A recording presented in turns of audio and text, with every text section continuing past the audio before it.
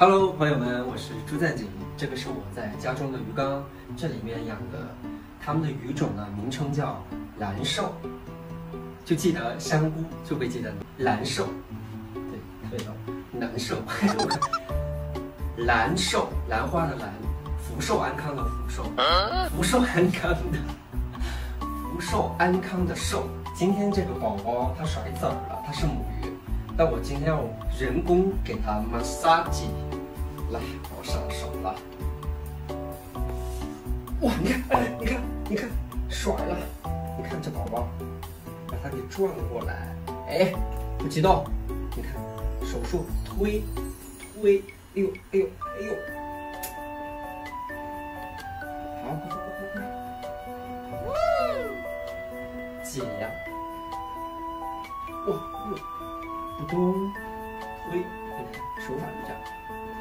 轻轻的，哎，送出去，送你怎么走到小村外？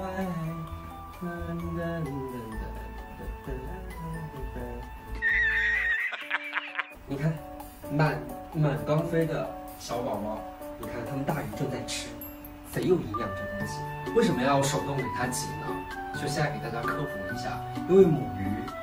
除了自然去排卵以外，它有可能会憋卵，它就会导致卵在里面化成水，就会变成一种学术名叫腹水，腹水就会给鱼造成炸鳞，然后腹水，鱼就会挂掉，所以我们要给它人工挤卵，然后现在卵也可以被它们大鱼给吃掉。好了，今天的科普就到这里结束了，然后让大家观赏一下哦。